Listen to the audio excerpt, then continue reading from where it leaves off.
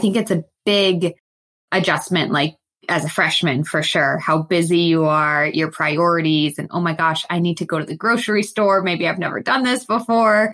And then you go to the grocery store and you don't know what to buy, right? Yeah. Like, or how to put it together, which is also why, I am a big fan. I know every college campus is different as far as both financially the cost or the quality of the food, but I really am a big proponent of utilizing, dining services to help you with that time perspective. Like obviously, like when I was a junior and senior in college, I lived in a house. So like I had a kitchen, but I still had a small meal plan where I could swipe like 3 times a week because it's just like, it's hard to juggle everything. And you want to be able to just, oh my gosh, there's a dining hall like right next to my class, and like not have to like pack Tupperware containers for your 15-hour day. Right. Yeah. So I'm just as a dietitian, a lot of clients come to me like wanting to meal prep all their food. And I'm like, that's great, but like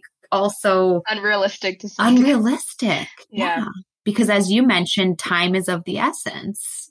And even if it's not the dining hall, I think being comfortable with whatever, is there, a pita pit or Subway, like being comfortable with, your kind of air quotes fast food options, whatever that technically means. But just like, I think it's important to give yourself permission to have the restaurant or dining hall food or prepackaged foods out of convenience. Like it's great to cook your own food, and I love that, but it's not realistic 100% of the time.